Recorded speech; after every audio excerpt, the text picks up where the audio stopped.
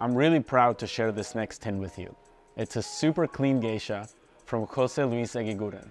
Jose Luis's quick rise to the top of Ecuadorian coffee continues to wow me. This past year, I spent time with Jose Luis at his farm and I was super impressed by his knowledge and sophistication just 9 years into his coffee journey. By the way, I love his story. His family had been producing coffee up until the 1990s. Then they had to abandon their farm. Then in 2015, he had an experience with a Kenyan coffee in Portland that totally changed his outlook on coffee.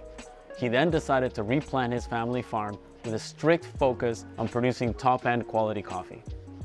The farm is called Hacienda Santa Gertrudis, and he planted it in 2017 with Sidra, Caturra, Típica Mejorado, and Geisha. This is only his 5th harvest, and he's already producing world-class coffees. Now let's talk about the cup for a moment. This is not a massive coffee that's going to hit you in the face with its flavors. But I love how floral it is and how well it represents what the Geisha variety is all about. I find the tangerine and nectarine flavors dominate, followed by lingering Earl Grey and lilac flowers with a hint of lemongrass.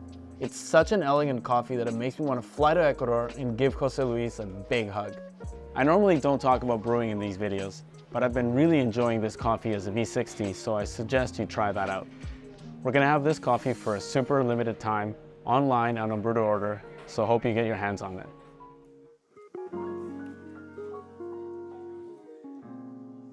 Very nice.